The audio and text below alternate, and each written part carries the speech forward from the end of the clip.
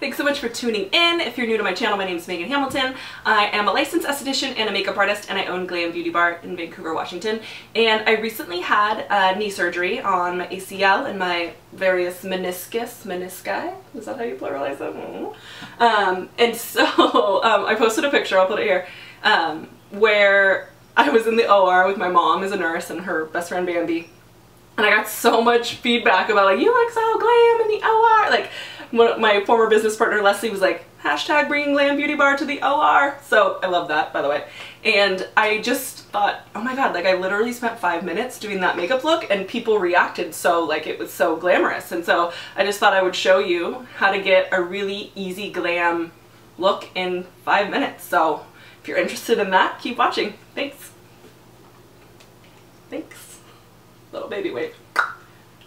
Okay, so I think I'm going to do this like a talk through just because it's not going to be that long of a tutorial, and I think it's just easier to like tell you guys what I'm doing. So first thing that I'm doing, I have nothing on my face except for skincare. So much skincare, can't get enough hydration. Make sure you do that. I'm going to put on my Born This Way concealer, and I'm just going to like take it right in the corners. So this is just for me to make me look a little bit more awake, to even out the like veins and texture on my eyelids. And I'm just going to use my finger. You know, it's like this is supposed to be a quick and easy look. Obviously I love makeup brushes, have a makeup brush line, strongly believe in them, but in this quick little do-do-do, no big deal. So go ahead and just buff that in. I take it down onto my cheeks like this, and I'll kind of do like a tap with my finger so that everything is blended in and you don't have like a V going on where you can see exactly where the concealer's going. On my lids. And if you have super dark circles, you might want to do something that's more of like a color corrector that's a little peachier toned, but for me I'm just taking a good old, although I still look really tired, but is what it is. I'm just taking a regular like my skin tone color one. Okay, and so the next thing we're going to do is just set everything with a translucent. So I'm going to just take a brush and set that underneath, on top. Kind of go all over. There's not like a whole lot of specific going on here. Just slap it on the face. Okay. Now, the big reason in my picture that I looked done up or done was eyebrows. So eyebrows are a game changer. You have to do your eyebrows. So I'm going to just comb through here. It just makes you look like you tried way harder than you did. So I'll show you one eyebrow and then we'll speed through the other one. Ooh, can't open this. Okay. So this is GLOminerals. This is probably my favorite eyebrow pencil in general. I like to go a little darker, so I'm just going to start on the bottom. See if I can walk and chew gum at the same time here. So I'm just going on the bottom first. And this is why it's important to get your eyebrows shaped in the general way that you want them to be, but I'm still going to fill in areas that are not perfect by Mother Nature. So you can see in the front I'm going upward, up and down, just kind of mimicking like how the hair strokes would be naturally. And then I'm going to take it a little bit higher where my arch would be there. And you can see I'm just doing like soft, swift motions. I'm not like trying to get it all perfect in one line. And I'm kind of changing the way that the brush is sitting and the way that I'm moving it through my brow hair, depending on how the brow hair grows. So you can go a lot lighter than me if you're not someone that likes, you know, crazy eyebrows like I do.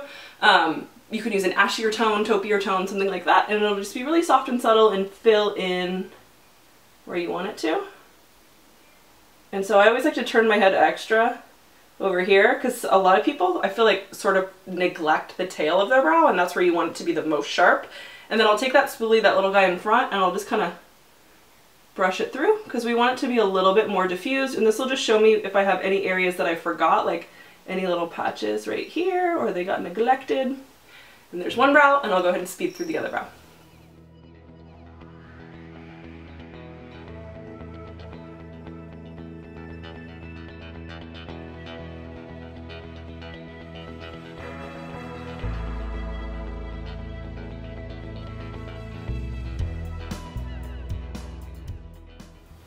And so once I have like the general brow done, I kind of just look back and forth real quick to see where I can even them out a little, because brows are sisters, not twins. They're not going to be exactly perfect. I think there's something nice in being sort of perfectly imperfect, so you don't have to be so structured. They just need to look like they're related and both cute. So that's the thing that will probably take me the most time in this entire tutorial is the eyebrows. Put this back on. Okay, so we're just gonna go real quick on the eyes. I have a large lid space, so if you have more hooded eyes, like, don't stress about this part. I don't even think you really need to do it. I would just go straight to mascara, but because my eyes are large and in charge, I can look real tired when I don't have makeup on. So I'm just gonna take like a real neutral brown and go right in the crease, just to give myself some depth and some dimension, so it looks like I'm not so horribly tired. Back and forth there. I won't even put a little, well, I'll take a little extra over here. So for me, the outer part of the eye, like the outer third, is what's most important in this process. That's where I'm drawing the eye outward. And so slapping that on there, and then I'll just take a smaller brush and I'll go a little bit darker right out in here. Not super high, not high into the crease. I just want to create a little bit of extra shadow and dimension so that it looks kind of smoky, like I tried hard, but as you can see, I'm taking, what, 30 seconds to do this? This little guy right here.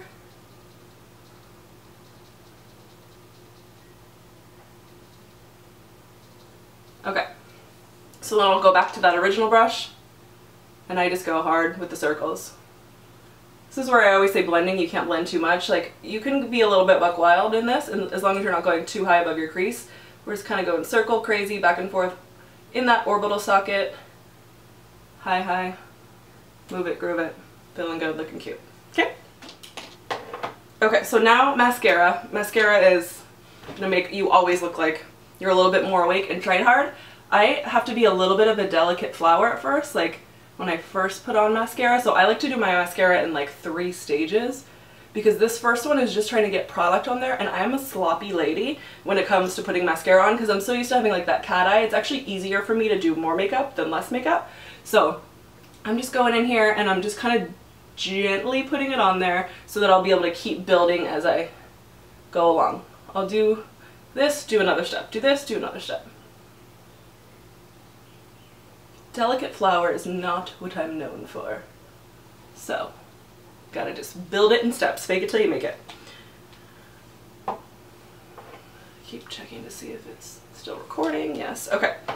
So for me, I'm super fair, as you can see right now, so I just wanna do like the lightest dusting of bronzer so that I don't look like I'm dead, basically.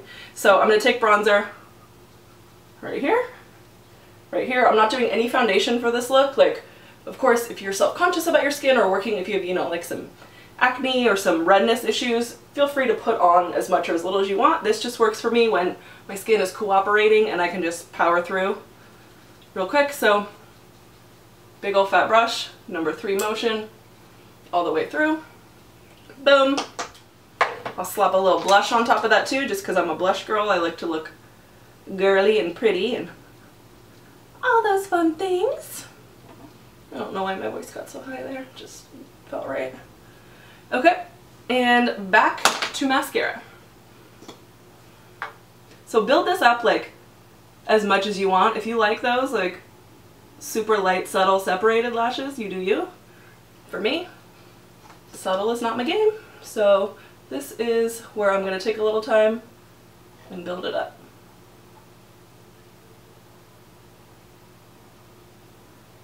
I'll put a little on the bottom too. Okay, so now look, really a few minutes, and this is where I'm going to change your life by just putting lipstick on. So look at how, like, I'm looking like a plain nice lady, like, hi, you look like a nice person, nothing wrong with you. Now I'm going to look like a makeup artist that tries hard, but really doesn't. So this is my go-to color. Jeffree Star is everything when it comes to lipstick for me. This color is called Androgyny, and it looks cute if I am fair, if I'm tan. It lasts all day. I can talk eat, drink, everything, live my life. I'm getting real lit. It's hard to do your lips while you talk, so we're gonna have some big overdrawn lips today, apparently. Ain't nothing wrong with that.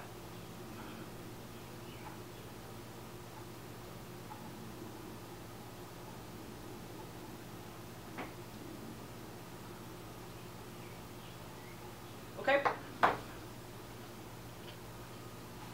So here we go. Easy breezy, literally takes 5 minutes.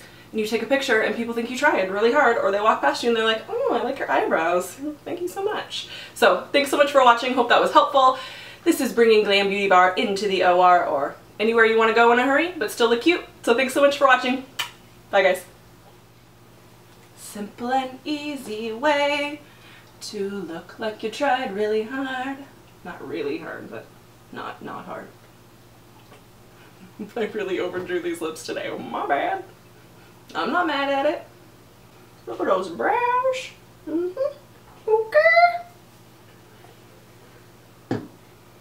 Okay. And see. Ooh, gotta get my leg off this chair. I'm gonna get out of here. Okay. Oh my god. Not fun. I think I'm trapped. Mike! Can you help me, please? Hello? Oh. Independent woman. Coming through real slow.